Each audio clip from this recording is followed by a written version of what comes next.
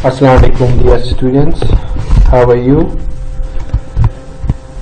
We have successfully completed reading for comprehension till 7 chapters from book 1, that is Punjab textbook. Today we are to start the grammar part, and the topic for today's discussion is sentence and its types. Dear students, have a look on these sentences. Car, I, my love, green color, their book when gone. Stay, do, you, where, was, done, a loss. I have two questions to ask you. Do these groups of words make sense? Do they suggest something about a person, place, or thing? What I want you to get understood about: sentences are not merely a group of words. There is not at all ample to be a sentence. As in these two sentences, though you can see group of words, but the arrangement is not proper. So these sentences are neither syntactically nor semantically true. Syntactically means according to structure, and semantically means according to meaning. Syntax is a branch of linguistics that deals structure, the arrangement of words, order of words in a sentence, right? And semantics deals with meaning. So if we look these sentences, keeping those parameters into view, we can come to conclusion that these two sentences are not actually sentences, right? They are just group of words having no arrangement, no proper agreement, having no sense at all, right? So look at these sentences now. Rainy is a nice girl. Niraj likes writing poems, right? Do these groups of words make sense? If they, then you should know the answers to these questions. What kind of a girl is Rainy? She is a nice girl. What does Niraj like doing? He likes writing poems. Dear students, this means the sentence 3 and 4, since they give complete thought, a complete sense, so they are sentences, right? Now look at its definition.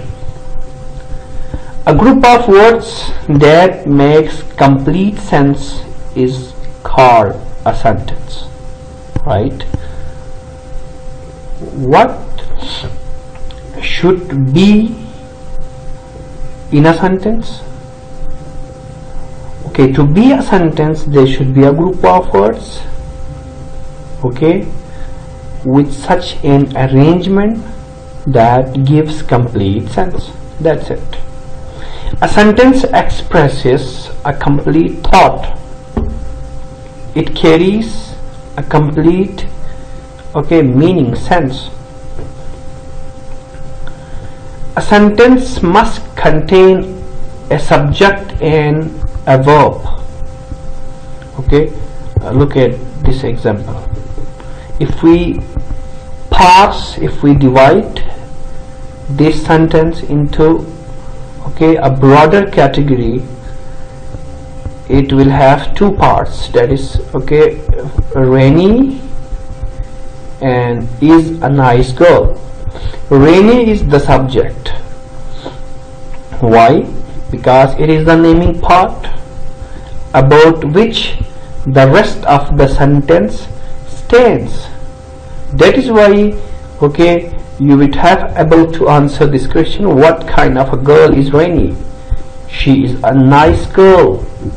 So the is a nice girl is about this Rainy. It drives the verb is in the rest, right? So this is the driver of this verb in this sentence. So this is the subject, and this part putting aside or keeping aside the subject, the rest is the predicate. Predicate means that predicts, that tells, that shows something about the subject. It may be the verb, it may be the auxiliary, it may be an adjective, it may be an adverbial, it may be preposition. So the part other than the subject in a sentence is what we call the predicate, right?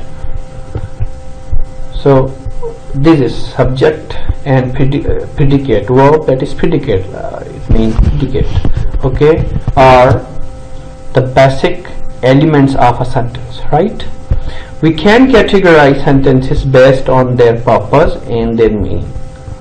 To discuss with its types, we have to categorize, we have to see, we have to look at sentences into two broader categories to discuss about its types, its kinds. First we have to see the kinds of sentences according to meaning, according to purpose, right? And we have to see exclusively the types of sentences or the types of a sentence according to its structure, right? So according to purpose or according to structure, meaning, we have 5 types of sentences, like affirmative or assertive sentences, interrogative sentences, imperative sentences, exclamatory sentences, optative sentences, right? So these are the types according to purpose, right? So first we will discuss this types of sentences according to purpose, according to meaning. Dear students, listen to these sentences, look at this. Read the following sentences. They are having fun. These children are having fun. They are enjoying, right? All the children are in school uniform, as you see. They are in school uniform. So basically these two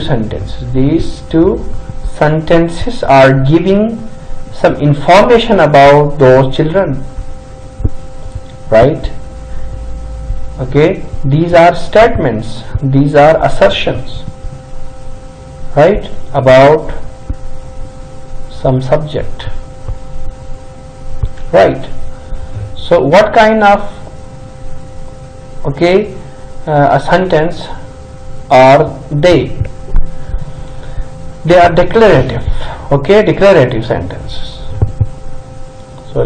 A declarative sentence states a fact and ends with a full stop, with a period. American says or names it as period, I mean full stop. So a declarative sentence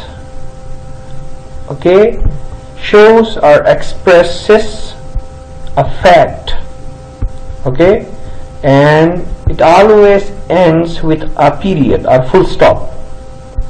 It is so called because it states or declares something. Okay, why are they called declarative?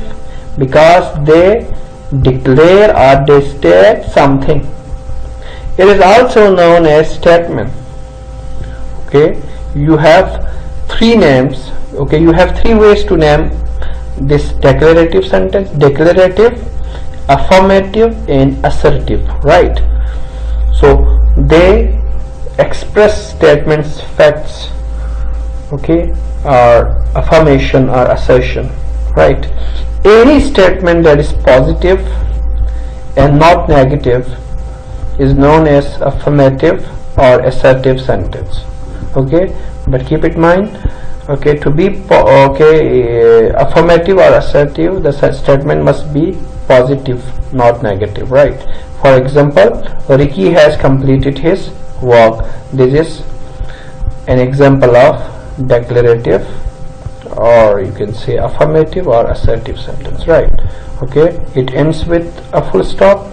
Okay, it doesn't inquire about something. Okay, it doesn't give any command, order, etc. and etc.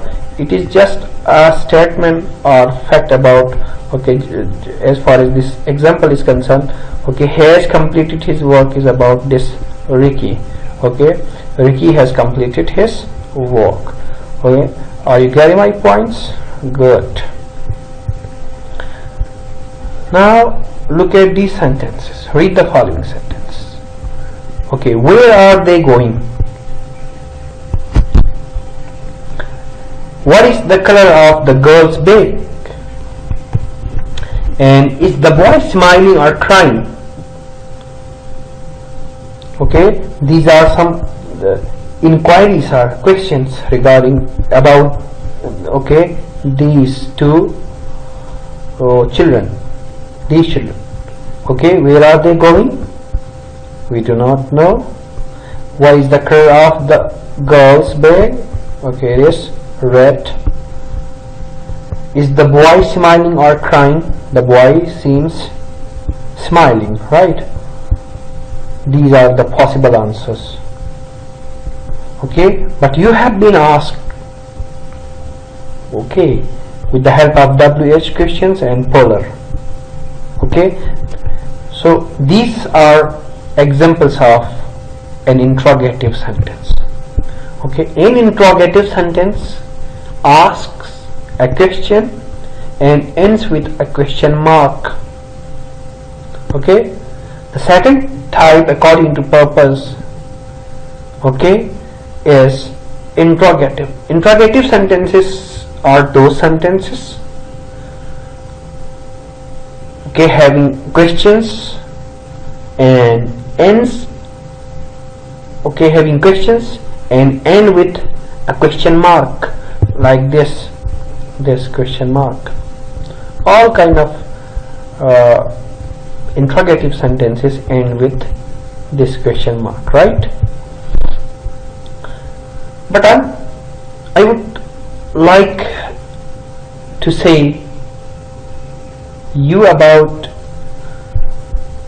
the two different kinds of interrogatives.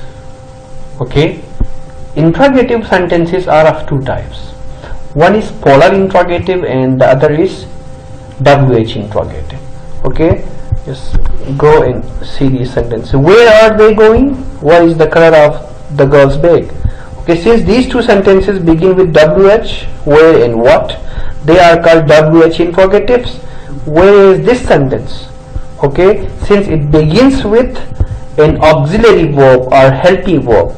Okay, is the boy smiling or crying? Right? So this kind of sentence, okay, this kind of sentences are called polar interrogative sentence. Right? So these types of sentences have a helping verb before the subject. It is very important to keep in mind, dear students, that whenever you go for, okay, WH interrogatives, WH words always followed by auxiliary verbs. That is mandatory. Okay, you cannot go like this where they are going. No, it may sound good, okay, as far as speaking is concerned or listening to it is concerned, okay, but it is not correct. Okay, you can manage it in your speaking if you are informally talking to your peers or your colleagues, your friends, okay, doesn't matter. But as far as formality is concerned, that is not okay, that is not to do. Okay, rather you should always put auxiliary verbs after WH. Right. Dear students, now read the following sentences. Wow, what a sunny day. Oh, the flowers are so beautiful. Look at these sentences. Okay, do they show some sudden feelings? Yes, they are. Okay, they do. Sorry, they do show some sudden feeling or emotion, whatever is. Okay, like wow, what a sunny day. If you look at this sentence ends with this mark, this sign, that is sign of exclamation or exclamation mark, plus this has this what, wow, that is interjection. Okay, interjection is one of the parts of speech that shows sudden feeling or emotion. Okay, when someone verbalizes or utters in surprise, in wonder, okay, in sorrow, right, in joy, whatsoever the situation is. Okay, exclamatory sentences depict someone's emotion. It tells you whether the person is happy, whether the person is surprised, or whether the person is sad. Oh, the flowers are so beautiful. Okay, this is again, oh is interjection, and this sign of exclamation shows that the sentence is exclamatory. But it is not always mandatory or essential to have words like wow or oh. You have, or you can go for sentences that are exclamatory, but they do not carry, but they do not take interjections like what a beautiful car it is, how beautifully sang, okay, how beautifully she sang in the last concert, etc. and etc. These are the sentences without interjection, but they are exclamatory, right? So how to recognize those sentences? With this exclamatory mark or sign of exclamation. But you have to be really very careful. Okay, why? Because optative sentences may also carry the same mark. But I will tell you when we'll be discussing about optative, how to recognize or how to differentiate exclamatory sentences from optative, right? An exclamatory sentence expresses excitement, strong feelings or emotions. It ends with an exclamation mark or a sign of exclamation. You can also Okay, say so.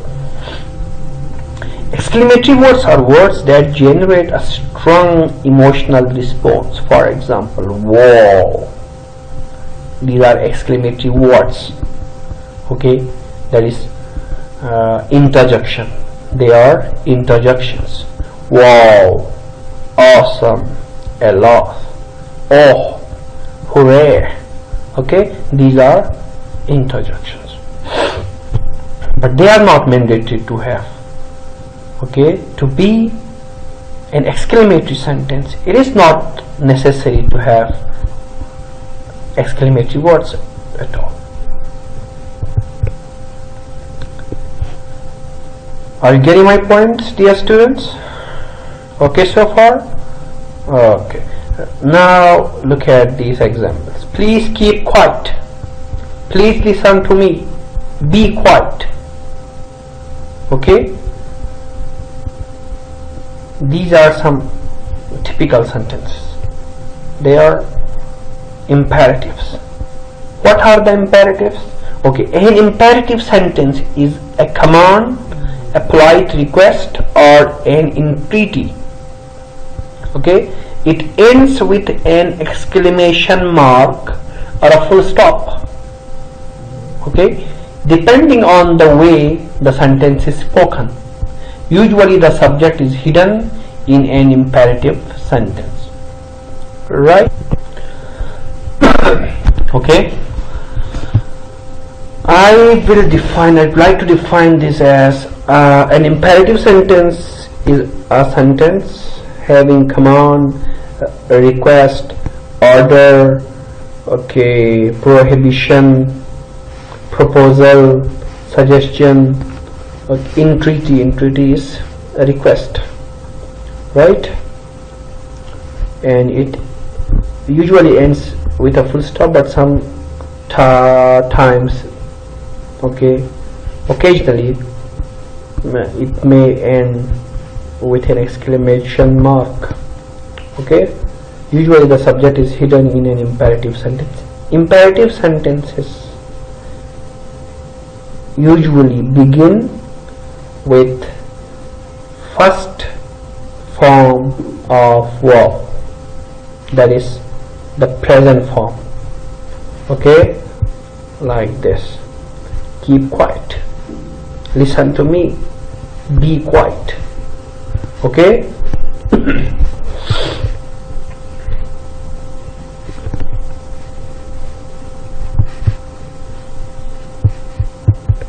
Okay.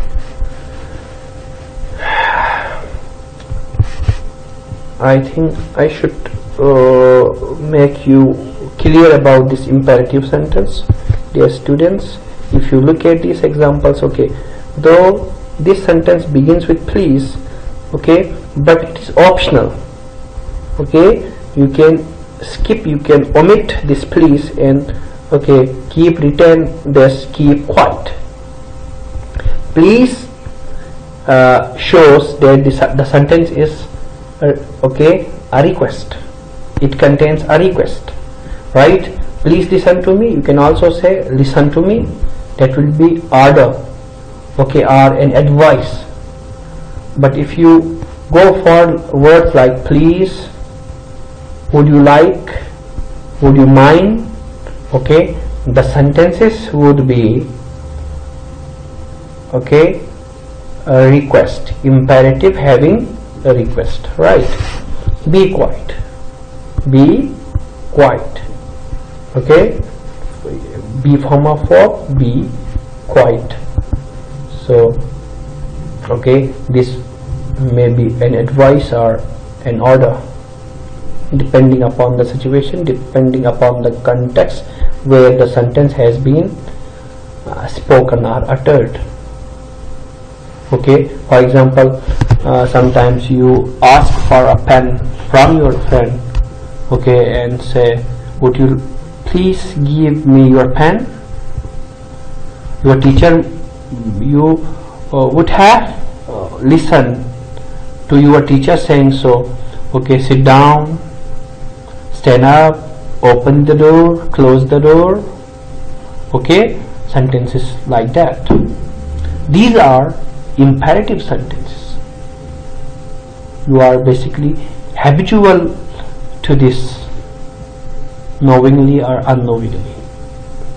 Okay, so dear students, I think it's enough for today. I'm going to stop over here, and this topic will be carried on in the upcoming lectures. Thank you for being patient and passionate.